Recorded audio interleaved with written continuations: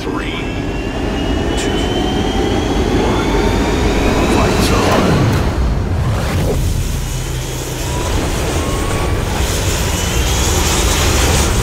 on. My name's Matthew Buckley. My call sign as a fighter pilot was Whiz. Served the United States Navy on active duty for 10 years and then flew fighters in the reserves for 6 years.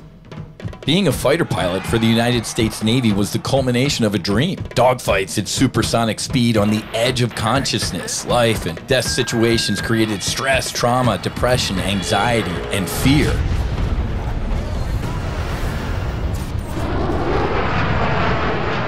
Substantially healed me, and I was in a bad place. I wish you could have seen me. I mean, the before and after was profound. You know, I joined at 17, even with all the classes, even with all the training, it just, the gravity of doing what we did for 20-some years was just heavy. And it weighs on me. It's like a giant backpack full of crap. You know, we all have bad relationships. We all have, you know, we all have things that happen. Doesn't matter whether you're a fighter pilot or whether you're a CEO or whether you're a filmmaker, it makes no difference. The stuff that gets said impacts the kids. We've had a relationship off and on, but the last 5, almost 6 years, nothing. Tom Bart. I was a F-14 guy, Top Gun graduate, strike lead, and I loved every minute of it. And I never got out of the cockpit for 4 squadrons in a row, so I was a little amped when I left the Navy. My intention here is to just stop dampening it with destructive self-behavior. The military does an incredibly good job of training you for combat and doing some pretty horrible stuff to another human being. And then when they're done with you, they do a pretty shitty job of transitioning you back to being a human. So I wasn't processing those traumas. I wasn't dealing with them. And unfortunately, for a long time, I was numbing them out with illicit drugs and all kinds of other stuff. And I see that in many of my friends now. You know, there are lots of things, whether concussive bombs went off near us and, you know, sent shockwaves through us or whatever it was. It's these accumulated traumatic brain injuries that really change your mind. That I am finally opening the door and taking a step. This plant medicine has been around for thousands and thousands of years. It took me on a journey downrange with these 4 other incredible men, human beings, veterans. As a result of the medicine, I literally found God.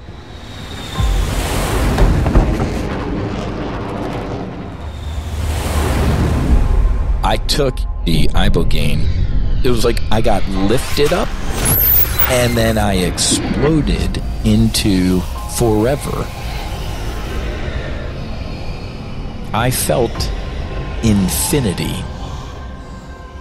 I was like, I want to see the masks, right? The masks that I've been wearing, and, you know, everyone puts the mask on, right?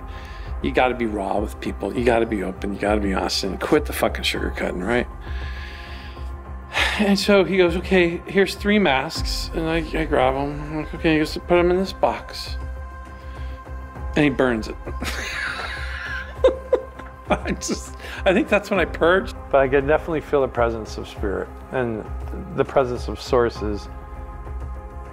Because we started out sitting cross-legged with our rattles, looking in a mirror with all this crazy music, and everyone's going shooka, shooka, shooka, shooka, and that rhythm, like, it just kind of teases things up, and I felt it coming on, and I went, oh shit, this is too much.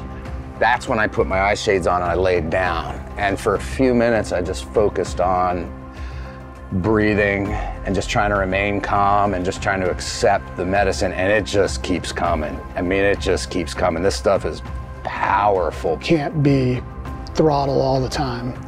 You got to back it off and slow down and take care of yourself and cool off, and that's just something I'm really bad at, so it was nice to feel it.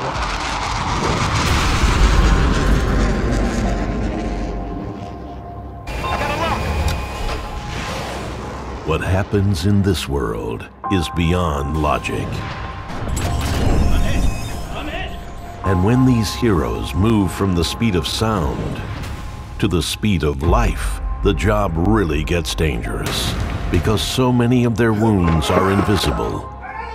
Emotions get suppressed as a means of survival. Daniel Summers, who served 2 tours in Iraq, took his own life. He was just 30 years old. Sadly, he is not the first veteran to do so. 8,000 U.S. veterans commit suicide each year. That's an average of 22 per day. We're here to tell you this is not the way out. Literally 52 years of fucking ego, of regret, shame, pain, death, alcohol, drugs, disintegrated in the blink of an eye. I exploded into light, energy, love, indescribable. I can guarantee you that when you do the medicine, that it's gonna go inside you and it's gonna scrub away all the stuff that you have in your life that's painful, that's shaming, that's whatever word you want to put in there. It's gonna go in there and cleanse your body so that you can start with a new canvas. That's God doing that. He's using the medicine to do it. And so I'm really looking to provide people that are at the end of their road another option and give them some hope. That's my bliss, is seeing other people, you know, take that step and move out. And I just know in the community I came from, people won't do it unless somebody they know and love has done it before them.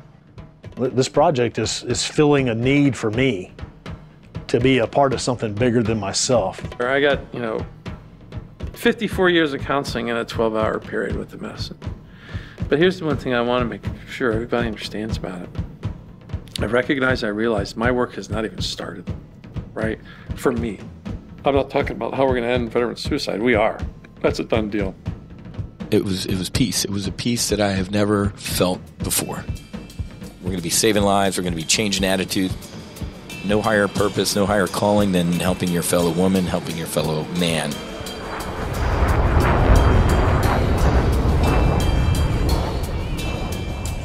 On May 27th, with the opening of Maverick Top Gun, we step out of the cockpit into the real-life stories of decorated pilots. We're going to heal everybody, not just veterans.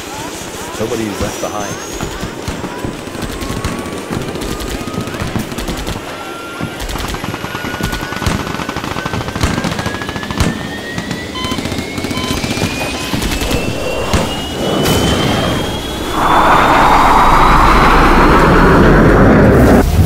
Fallen heroes. 3, 2, 1,